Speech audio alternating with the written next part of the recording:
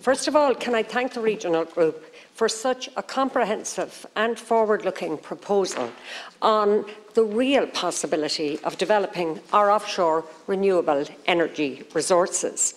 This proposal is visionary, but down to earth at the same time. It's visionary in that any proposal to develop over 70,000 megawatts of offshore renewable energy, which would not only eliminate our dependence on fossil fuels as a nation, but would allow us to export huge amounts of renewable energy to the EU, is a mega project. But equally, it's down to earth in that we know it's possible, we know it's feasible, and we know it has enormous potential. But we need to put the necessary agencies in place with the remit to deliver a fully coordinated national plan.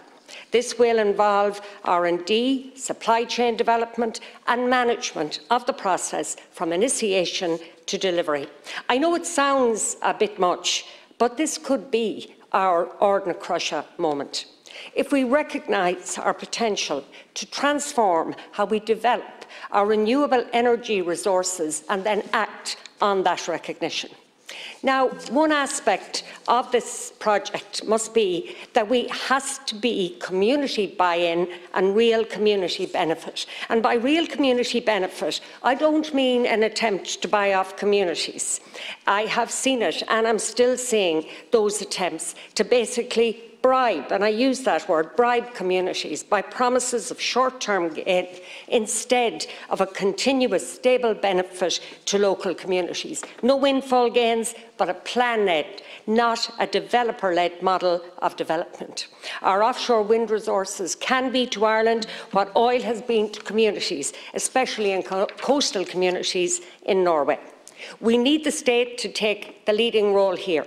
Time and time again, I have seen the negative impacts of exclusively private sector, profit-driven models on the building of infrastructure, from homes to onshore wind turbines to broadband.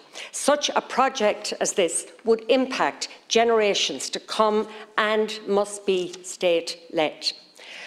Offshore renewable energy must, in my view, be the primary source of our wind energy. There have been so many negative experiences right across the Midlands and now in County Leitrim, 2 proposals around how wind turbines are positioned for onshore wind generation. Less than 2 weeks ago, Minister, I raised this issue with Minister Noonan on the siting of 2 different wind farms on mountain sides and largely in peaty soil in County Leitrim.